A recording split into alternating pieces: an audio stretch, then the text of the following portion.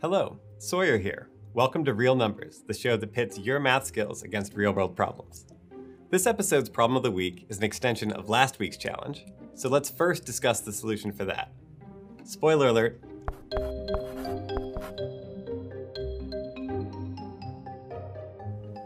For last episode's problem of the week, we were designing an ideal snow cone holder. Our requirements for this holder: we wanted it to be cone-shaped, because obviously.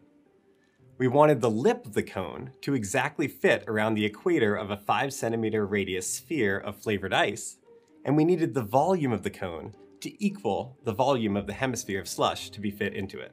The shape of a cone is entirely determined by two parameters: the radius of its base and its height. We are given that the base of our cone is exactly the same circle as the equator of this 5 centimeter sphere, so we know it has radius 5 centimeters. Now we just have to use the requirement that the volume of the cone is equal to the volume of the hemisphere of slush to determine the other parameter, the height of the cone. As we change the height of the cone from 0 to higher and higher, its volume smoothly increases, so it makes sense that at some point, its volume will exactly equal the volume of the hemisphere. Let's remember the relevant formulae. The hemisphere's volume is 1/2 the sphere's volume, 4/3 pi r cubed.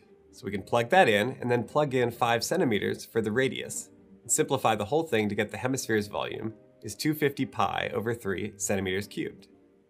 A cone's volume is 1/3 the base area times the height. The height is what we're trying to solve for.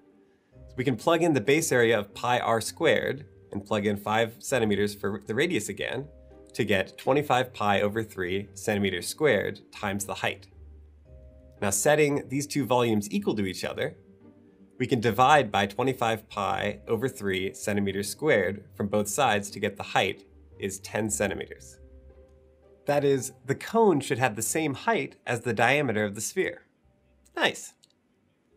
Now that we are armed with the exact specifications of our idealized snow cone holder, we're ready to present this episode's problem of the week. To use this snow cone holder, we will reshape the bottom half of the 5 centimeter radius sphere of slush into an inverted cone of radius 5 centimeters and height 10 centimeters. If we want to move the least amount of slush in this reshaping, we should shave off some amount of snow from just beneath the equator, the part of the sphere that is wider than the cone. That shaved ice will be packed into the point of the cone that dips below the sphere of the snowball. The problem of the week is, what is the radius of the ring at the bottom of the part of the snowball that gets shaved off? Another way to ask this: if we were to superimpose our spherical snowball with the cone we are fitting it into, what is the radius of their circle of intersection? But wait, a bonus problem for the students familiar with integral calculus in the audience.